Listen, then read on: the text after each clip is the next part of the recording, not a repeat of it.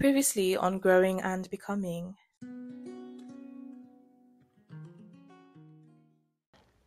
But then, how do you protect yourself from a potential toxic relationship? In the previous episode, we talked about enjoying singlehood. We talked about the fact that people need to learn to be happy in themselves, to be content in themselves, and not attach their values to a romantic relationship. Relationships don't make you. They can't make you. They can't complete you. So you need to be content with yourself first. Because imagine if you were happy as you are and someone is constantly disrespecting your time by being late to everything. They don't respect your time. They talk down on you in public. They embarrass you. If you are complete in yourself, you wouldn't even be in that relationship for too long. Because you know who you are. You know your value. You know your worth. You know what your non-negotiables are. We talked about knowing what your negotiables and your non-negotiables should be. Learn about yourself outside the walls of a romantic relationship. Understand what your values and principles are. If you don't really have much of them, then use that time to establish some. Because if you are cheating in a relationship, it's because there is something about yourself that is lacking. You have not taken time to identify what that is. And let me tell you this, it would be difficult for you to do that within a romantic relationship. These are things you are supposed to identify for yourself outside of a romantic relationship. Even in terms of friendship, you should be content with who you are as a person.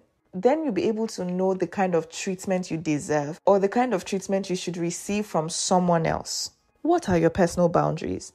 What are the things that you cannot do to someone? And what are the things people cannot do to you? Learn those things. There are certain things that to you might be dismissible. Ask yourself why, and if it is a healthy thing that you should keep ignoring someone who's constantly beating you up. It's a no-brainer. If someone is beating you, you should not be in a relationship with them. Don't be in a relationship with someone who's physically abusive to you. Know what your boundaries are, because those are the things you take into a relationship. If you don't stand for anything, you will fall for everything. Whatever they dish to you, you take it. That's not how life should be lived. Even in your friendships, there should be boundaries. People should not be comfortable to speak to you anyhow in public. You should not be that friend that they are constantly ridiculing in public. Why you? Why have you chosen to be the class clown? Why? These are things that should be clearly defined whilst you are single. It's hard to accept certain treatments, certain attitudes when you already understand the value of you. When you understand who you are, what you bring to the table, what you carry. You need time and space with yourself and obviously with God. And please, you don't have to date everyone. It's not everyone you are attracted to that you should date or you should be in a long-term relationship with. If you notice some of these toxic traits early in the relationship, end the relationship. It's okay to take a break and be like, you know what? Maybe we need to go our separate ways before it gets out of hand. You don't have to wait for years. Save yourself first, and then you can think of everything else later. Now, this is not me saying that at the slightest setback, you should run away from a relationship. Absolutely not. I have given you clear characteristics of a toxic relationship. I'm not saying that after one argument with the person you are dating, then you should walk away from the relationship. No, of course not. It's okay to give people second chances. It's okay to forgive people and give them a chance to do better. It's okay to walk through your differences peacefully. Give the relationship a chance if all these measures are in place. So please don't attach yourself to the idea of a romantic relationship.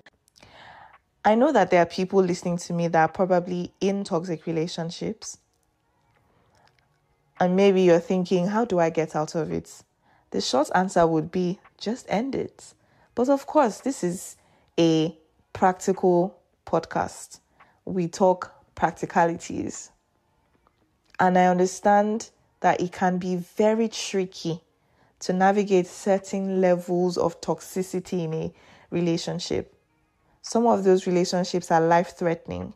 So there is a lot of wisdom when it comes to getting out. Maybe you need to find someone to confide in.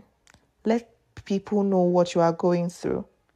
Perhaps look for someone with a bit of influence that can help you out of that situation if you are unable to do so yourself.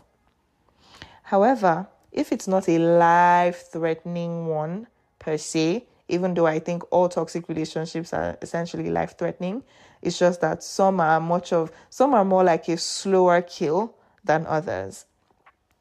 So if you are in one that seems to be less life-threatening, then have a conversation with them.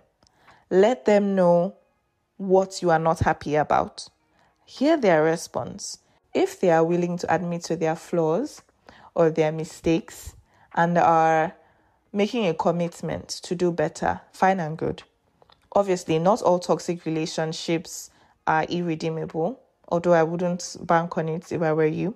However, it is possible that you can come out of a toxic relationship, but it only takes both parties. So if you are stuck in a relationship, you don't want to leave, and you're hoping that somehow he or she will change, and they're not taking any actions towards changing themselves, I think you should just call it quits.